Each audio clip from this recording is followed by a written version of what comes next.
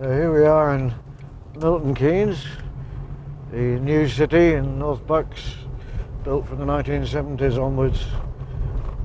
Architect designed greenfield site city, now housing about 250,000 people.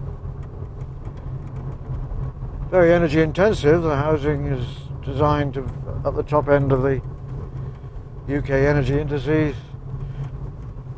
Even so, uses, like any city, a large amount of energy. As you can see, it's a city built to drive through. Very scattered public transport. We rely entirely on, almost entirely on, cars for transportation.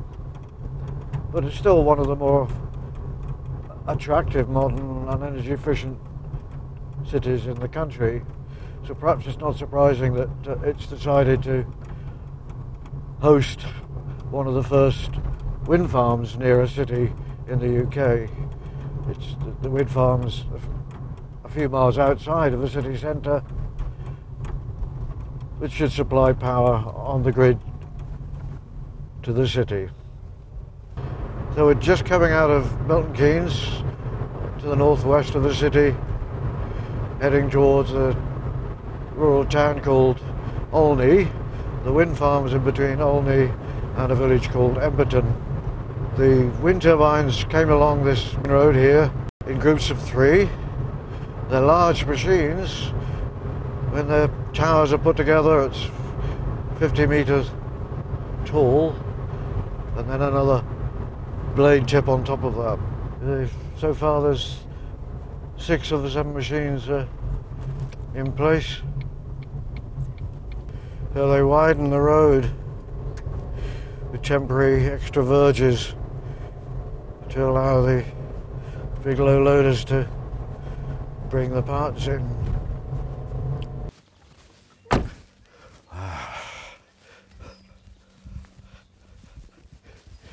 Here we are at the wind farm site. As you can see, 6 of the machines already been erected, blades put on top of the towers, but they're not turning at the moment. They're locked off, so we can't actually see them moving. To get it to the stage you can see now, a huge crane was used to assemble the tower and then lift the nacelle unit up to the top.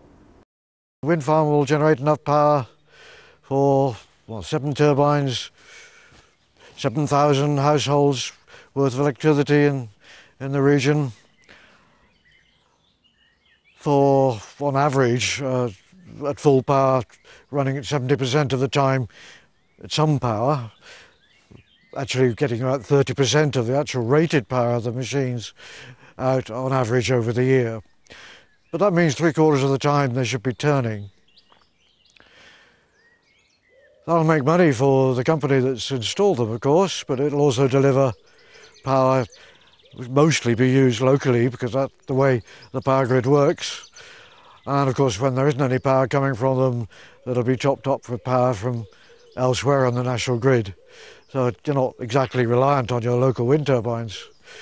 This is the typical wind farm being built around the country. There are more than 4,000 megawatts worth of wind turbines at the moment in the UK.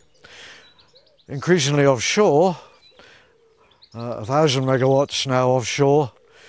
But the on-land wind turbines are cheaper to build, it's easier to install, and you don't have to build long connections undersea back to land to deliver the power. The UK is falling behind a little bit on its renewable programme. We have nowhere near as many wind turbines on land as countries like Germany, Denmark, Spain, France even. But we're doing quite well offshore. Altogether, the next 10 years or so, we might get about, anything up to 20% or more of our electricity from onshore and offshore wind.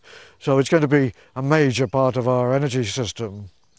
If you want to read more about this stuff, have a look at the newsletter I produce called Renew, which gives you every other month updates on what's happening around the UK and elsewhere in the country.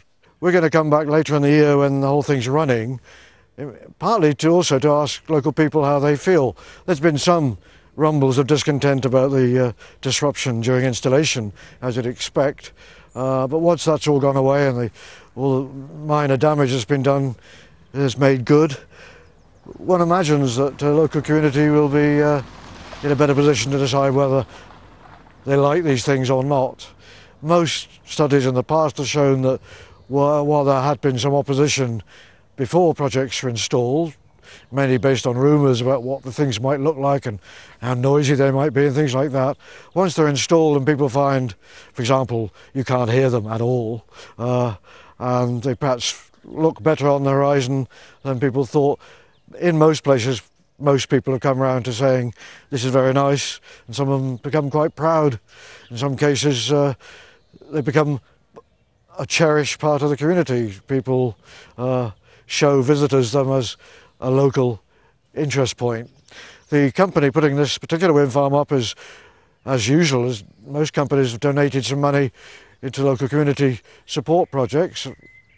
That helps to soften the blow a bit. But I think most people will also find themselves coming up here to look at them regularly. We should certainly be back to see how they look in a few months' time.